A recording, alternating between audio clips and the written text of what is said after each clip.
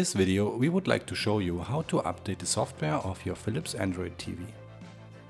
First, you might want to check your currently installed software version.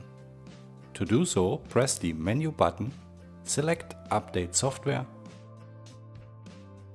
and then select Current Software Info and press OK.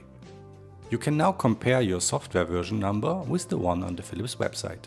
If your TV is connected to the internet, you can simply let the TV check if a new software is available.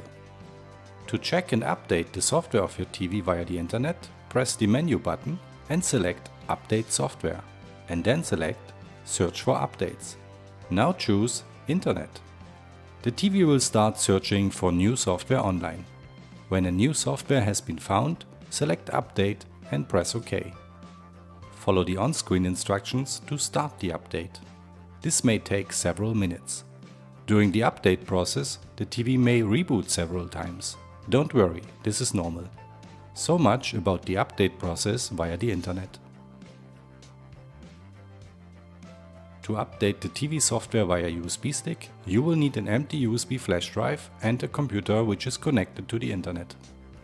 Ideally, the USB flash drive has a size of 2 to 32 GB and must be formatted to FAT or FAT32.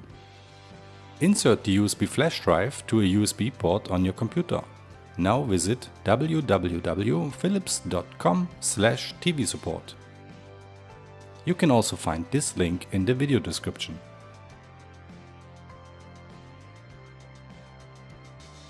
Enter your model number and click on your TV model, which is now shown below. When you enter your TV's product page, select Software Updates and click on Download File to download the software. The software is available as a zip file. Accept the license agreement terms and conditions, and the zip file will be downloaded automatically. Extract the zip file and copy the .upg file in the main directory of your USB flash drive.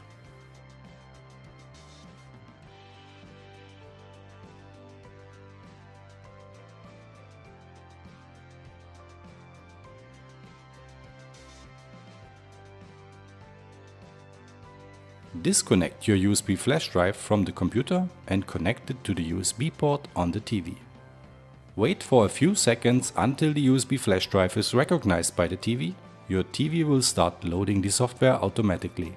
Follow the on-screen instructions to start the update.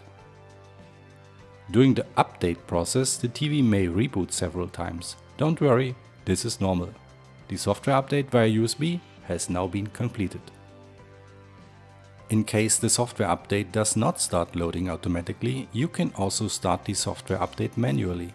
Do this by pressing the menu button on your remote control, select Update Software, then search for Updates, and now choose USB. Now select Local Updates and press OK. Select the file and press OK to install the software from your USB flash drive. During the update process, the TV may reboot several times. Don't worry, this is normal. Congratulations! You have completed the software update now. You can now enjoy your Philips TV with the latest software.